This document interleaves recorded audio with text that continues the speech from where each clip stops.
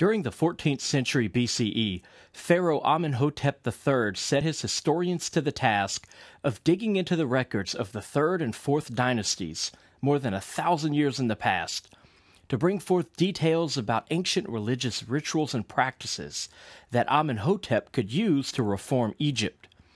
This act, and the religious changes which would follow during the time of his son, would forever change the course of civilization more than almost any other single event in human history.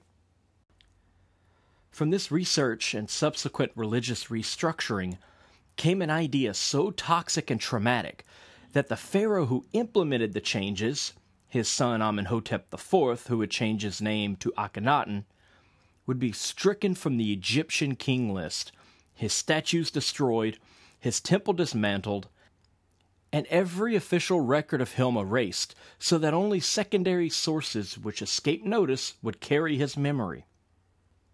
The change was so damaging that Egyptians generations later would think themselves cursed, and their writings made clear the feelings of despair left behind by these two pharaohs.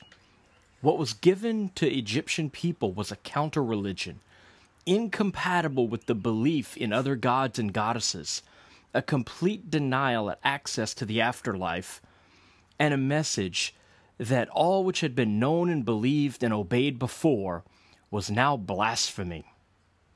Though it lasted only 30 short years, its effects would be felt for centuries, until the idea resurfaced again in the East and took root once more. Egypt had just invented monotheism. I'm your host, Jason, and you're listening to Dragons in Genesis. Before we can deconstruct the Exodus story, we must first come to understand the events and stories that influenced the authors. One cannot fully understand A Tale of Two Cities without some knowledge of the French Revolution, and one cannot understand the creation of the Exodus narrative without learning a bit about certain key events which occurred between 2300 BCE and 500 BCE. Now don't worry, I'm not going to bore you with 1800 years of Near Eastern history, but there is a lot to cover before we can get into who Moses is. Not was, but is. Moses exists today as he existed thousands of years ago, as a fictional character. Was would imply that there was once a man on which this story was based, but more than a century of archaeology has failed to uncover a single mention of the man outside of Jewish literature. Beyond that, in every place where there should be evidence for a mass exodus of Jews from Egypt, such as a sudden dip in the census, drastic change in crop yields, a reduction in expenditure due to a decrease in population, etc., there is nothing. Or rather, there is something. The records show that life in Egypt is pretty much business as usual. So if there was a mass exodus of Jews from Egypt, it wasn't massive at all. In fact, it would have to have been so minor an event that it escaped notice by everyone. Beyond the endless evidence that clearly demonstrates that no mass exodus occurred from Egypt as is described in the Bible, there is no evidence of a sudden influx of nearly 1 million people into the land of Canaan. Notice I said, as is described in the Bible. This is because there is one instance of a mass exodus of Semitic peoples from Egypt across Sinai and into ancient Palestine while being pursued by an Egyptian army, and a man with a name strikingly similar to Moses did play an important role in their leaving of Egypt, but this historic event didn't play out in the manner you're familiar with. But I'm getting ahead of myself. To understand the climate that could produce the Exodus narrative, we must first learn a bit about several people and events, namely the Pharaoh Senefru, King Sargon of Akkad, King Hammurabi, the Hyksos, and the Pharaoh Akhenaten. So let's take a quick glance at those 5 people, or rather 4 people and 1 group of people. First up is the Pharaoh Senefru from around 2600 BCE. Who was Senefru? Senefru is the reason we can say definitively that ancient aliens did not build the pyramids. It was during his reign that we saw the transitional stages of pyramid construction, from stacked rectangular monuments to the classic pyramid design that would be copied throughout Egypt. Senefru continued work on an incomplete step pyramid called the Medum Pyramid, which resembles a tall ziggurat comprised of a tapering base with a taller, tapered tower rising from its middle. The second pyramid during his reign is an attempt to refine the step design and create a true pyramid, but this attempt sort of failed. It's called the bent pyramid because the original angle was too steep, 54 degrees. And halfway through construction, the weight was too great, so the angle was changed to 43 degrees, giving it a bent appearance. This 43-degree angle would be used in the final evolution of the pyramid under his reign, in his third and final construction, the Red Pyramid. A balance would later be struck between the squat 43-degree pyramid and the failed 54-degree attempt, and later pyramids would settle on an angle close to 50 degrees.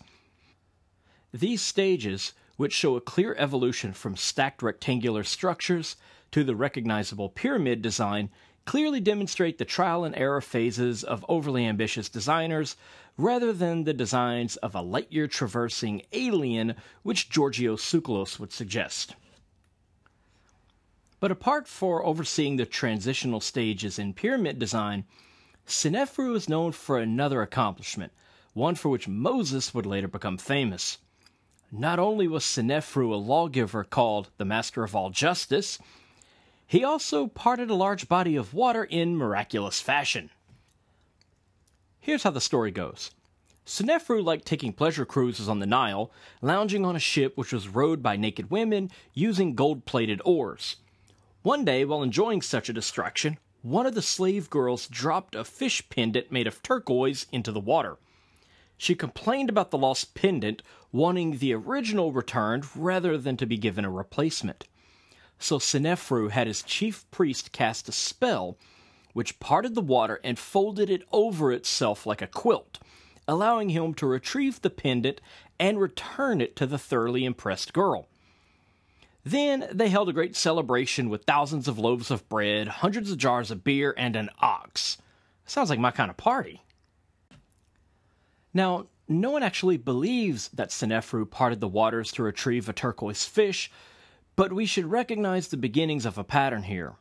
We have a just lawgiver who looks out for his people and parts a great body of water. It's not a complete template for the Moses story, but it's certainly a kernel. Next on the list is Sargon the Great, or Sargon of Akkad, from around 2300 BCE, who may or may not be the world's first emperor, depending on how you define empire. Not just satisfied with ruling one city-state, he went on to conquer as many as he could get his hands on. If you lived in Mesopotamia, which most of you probably did not, then you were likely a subject of Sargon. And while most kings inherited a city, Sargon built his own. He adapted cuneiform script to his own language and promoted it so thoroughly that it became forever known as Akkadian, named after his city, and displaced Sumerian to such an extent that the latter language became a dead language just a few centuries later. He was also the first to use unified units and measurements. Before his time, each city used unique measurements for length, volume, time, weight, etc. Once under the rule of Sargon, those cities had to adopt his standard units, which streamlined trade. The system would be refined and improved, fall into disuse, and then reemerge under the Persian Empire, where it would radically improve their ability to trade with a plethora of foreign nations. You might recognize some of these measurements for which Sargon and his successors are responsible. The foot, the cubit, a step or a yard, a league, bushel, shekel, grain, and pound. While some of these units existed prior to his reign, they differed in value from city to city, and sometimes from merchant to merchant, having whatever meaning and value the individual decided at that moment. So you can imagine that going to Walmart was pretty much chaos. And if that's not all, his daughter, Enheduanna is the first known author. Prior to her time, all written works were anonymous. But it's Sargon's birth narrative we should be concerned with. He is born of a princess, but his mother could not keep him, so she bore him in secret and placed the baby in a basket, which was sealed with bitumen, and placed in a river where he came to settle in the bulrushes. There, a drawer of water plucked him out and raised him. Now let's check these off. The father is unimportant. The mother bore him in secret. The mother placed him in a basket. She seals it with bitumen. She places him in a river. He settles in the bulrushes. A drawer of water discovers him. He is then drawn out and raised. We literally cannot read a single line of his origin story without finding at least one detail which would later be used in Exodus chapter 2. Without even continuing through the life of Sargon, we already have enough of a template to build Moses, and we haven't even mentioned his leading an army through a sea of reeds to invade a city in Anatolia, a miracle he claimed was made possible by the gods allowing him and his army to cross on dry land, or the fact that the name of the nearest city to Akkad, the city of Zipporah, is almost identical to the name of the wife of Moses, Zipporah. But we'll get back to Zipporah and its connection to Moses when we talk about King Hammurabi. So we have Moses' greatest miracle in the story of Senefru and his origin story in the story of Sargon, and we're still 1,700 or more years away from the editors compiling the book of Exodus. How much more of his narrative can we collect? Let's jump forward 5 centuries to 1750 BCE in the time of Hammurabi.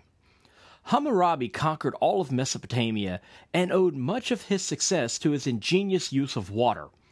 When besieging a city, he would dam the river and deprive the residents of water until they surrendered. And if surrender was not forthcoming, he'd break the dam and let the man-made lake rush in to flood the city. Either way, when Hammurabi's army arrived, your defeat was not long in coming. Hammurabi was a great administrator, diplomat, conqueror, innovator, and builder. He reinforced and heightened walls, improved infrastructure, built temples to the gods, streamlined trade, and improved irrigation. But while he was conquering new lands, he was also looking out for those he had already conquered, and not just those racially similar to himself. His policies improved the lives of all residents, not just his fellow Amorites. To him, it seemed, the Babylonian Empire was one homogeneous entity, no matter how diverse. Perhaps the most convincing example of this was the law code which was introduced during his reign. Many articles seem to have been designed to end or prevent blood feuds between disparate groups within the empire. Rather than allowing infighting to tear the nation apart, he unified the many city-states under one rule of law. And it is this law that ties him so closely to Moses. Unlike the fictional stories of Senefru's parting the waters and Sargon's fantastic origin, the law code of Hammurabi is a historical fact. Unlike the Ark of the Covenant, which only exists in Nazi movies, you can see the Stele of Law, also called the Code of Hammurabi, which currently rests in the Louvre Museum in Paris.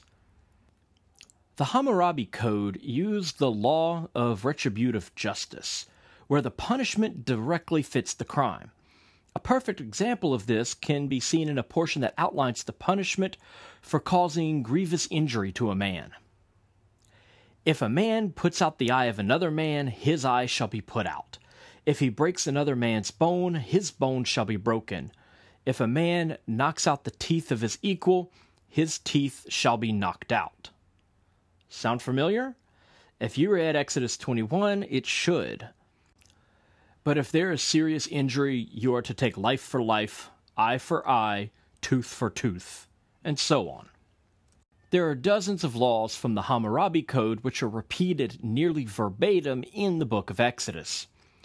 And of course, like Senefru and Sargon, Hammurabi was chosen by his God to lead the people. And like the laws of Senefru, his laws came from on high. Oh, almost forgot about the city of Sappara, a Semitic name so strikingly similar to the name of Moses' wife. It's where Hammurabi erected his law code.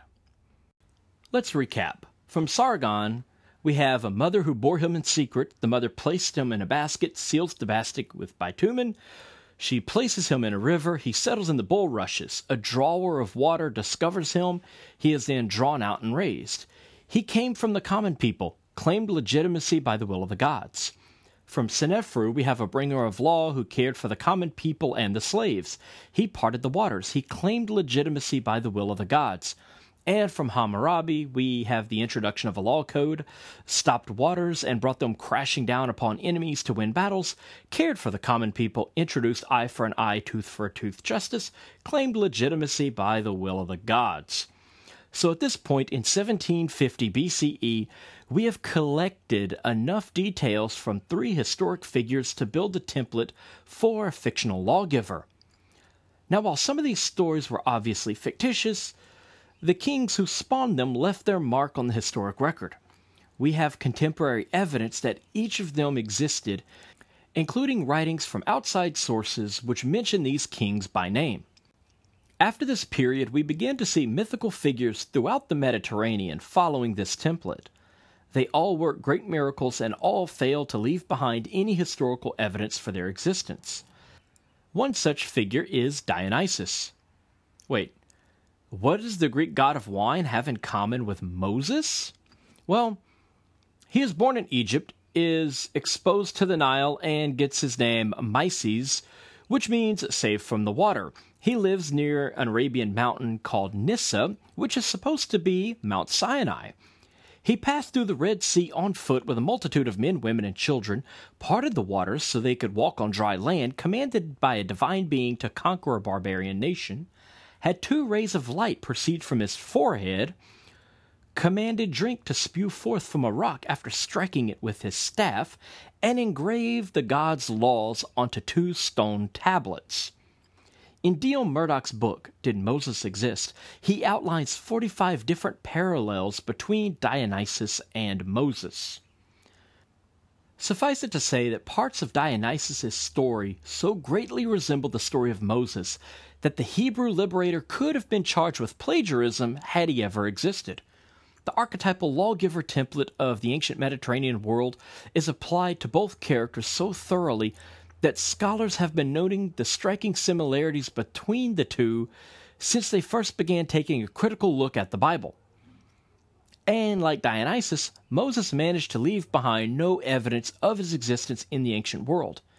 In fact, most biblical scholars no longer believe that Moses was a historical figure, an idea first floated around more than a century ago but has now become consensus. But what of the story? What about the mass exodus and the sudden appearance of monotheism in Egypt? We've seen where the idea of a Moses-like character could come from. But what about the setting for Moses? This brings us forward 200 years to 1550 BCE, to the time of the Hyksos. In the 17th century BCE, Palestinian immigrants who had settled in Egypt during the previous century took advantage of an unstable government and seized control over Lower Egypt. Historians aren't entirely sure how the transfer of power occurred, but famine may have played a role. Anyway, this group of Palestinians became the new rulers of Egypt, holding the land for over a century. Who were these foreign rulers? Well, no one is quite certain. It's obvious that they were Semitic by their names, burial practices, and the temples they constructed. All of these link them with Semitic groups from the east of Egypt around modern-day Syria and Israel. But as there were dozens of separate tribes, pinning it down to one group is impossible. More than likely, they were a mixed group of Easterners from Palestine and beyond. Another key to their nature comes from their worship. While in Egypt, they worship Set, the god of the desert and of storms, which they identified with Baal-Hadad, the storm god of Canaan. Let me clarify this detail. It may seem strange to us that an Egyptian god would be identified with a Canaanite god, but in ancient times this was quite common. As most deities were representations of forces of nature, they were sometimes thought to be universal. A storm god was a storm god, and that god didn't change because you visited a new land. The name was all that changed, and that was a name given to that god by the locals. So if you prayed to the god of storms, you just found the nearest storm god temple and called the god by whatever he or she was called in that city. In Canaan, it was Baal-Hadad. But to the west, in Egypt, he went by the name of Set. Understanding this view is crucial to understanding the impact of the next individual and the changes he brought.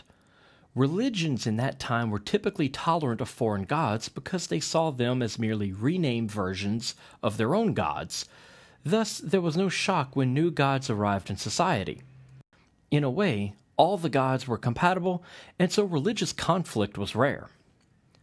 Back to the Hyksos. After ruling Egypt for over a century, King Ahmoses I led a revolt and drove the Hyksos from Egypt, reclaiming the land and establishing the 18th dynasty. The Hyksos fled back the way they had come, across the Sinai Peninsula back into Canaan. Sound familiar yet? It should. It's a twisted version of the story you already know. A group of Canaanites go into Egypt, probably because of famine. They are there for an extended period of time, then they leave Egypt to return to Canaan. The key difference in the story is their status while in Egypt. But if you had lived in a country for over 2 centuries, ruling over it for half that time, and were suddenly evicted, you might tell your children and grandchildren a different version of the story. One where you were the victim, not the oppressor. And one where you left triumphant instead of being chased out. You might even tell your descendants that this rocky land is so much better than the old world, despite the frequent famine. A land that flows with milk and honey. And if you tell the story often enough, for long enough, you might even start to believe it yourself. But the best part of all is that your land, dry and cracked and unreliable as it may be, is the home of the one true God. Not one God among many, but the only God, and not some aspect of someone else's God, but a God unto himself. And that brings us back to the beginning of this episode, back to Akhenaten and the idea of monotheism. 2 centuries after the Hyksos are driven from Egypt, Amenhotep III had a grand vision in which the entire culture and religion of Egypt would be revolutionized. Drawing on sources from 1,000 years earlier, he began to create a new, more mystical religion.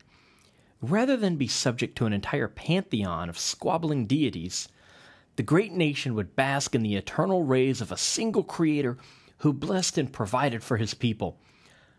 Under the rule of his son, Amenhotep IV, this religion would be implemented.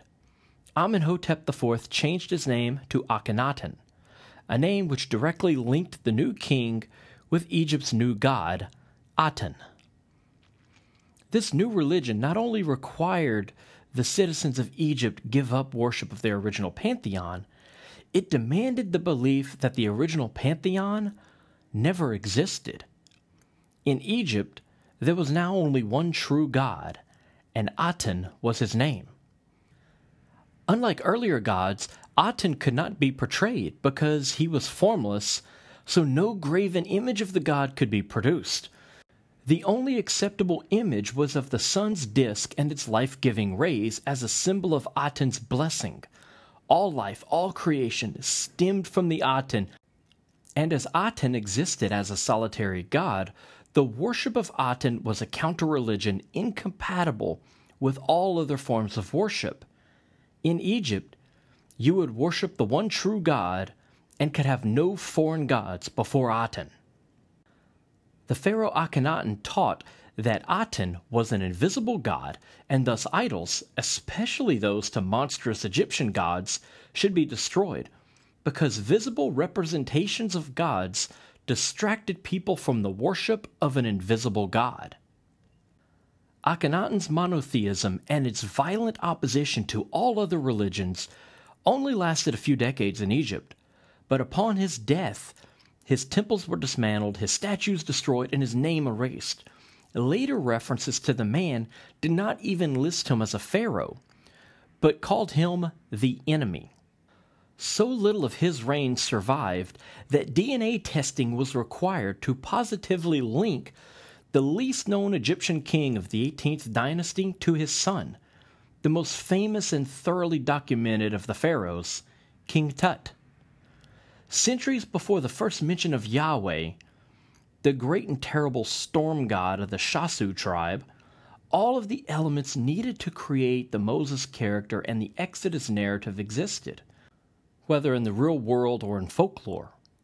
These themes, which were well known at the time, inspired a multitude of stories and characters that employed these narrative tropes. This isn't to say that the Moses character couldn't have existed as an actual man and that the Exodus story couldn't have happened.